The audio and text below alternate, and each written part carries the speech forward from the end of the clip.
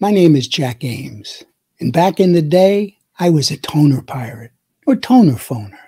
You know toner, the ink for the copy machine? We would pitch that stuff to people all over the country.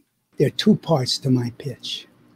The first part is getting information about the copier model and who handles supplies from the person that answers the phone. The second part is pitching the person once you get their name and you know the copier model. Here's my pitch.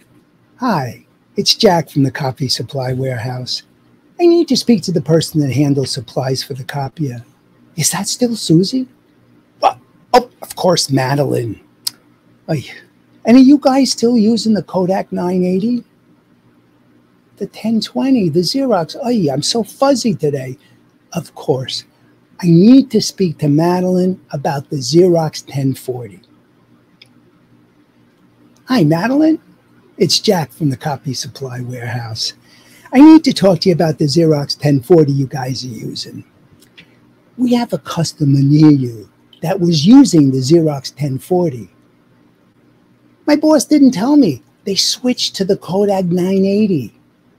And since he didn't tell me, I just sent out the normal order of toner. You know, the toner, the ink for the copy machine. So now my boss comes to me and he says, instead of shipping the order all the way back to the warehouse, I can ship it to you guys since you're near there and you're still using the Kodak 1040.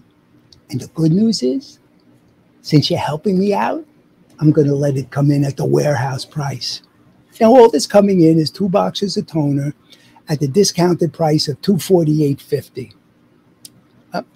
Madeline, how do you spell your last name? Oh, good. One more thing, Madeline. Do me a favor. Have a nice day.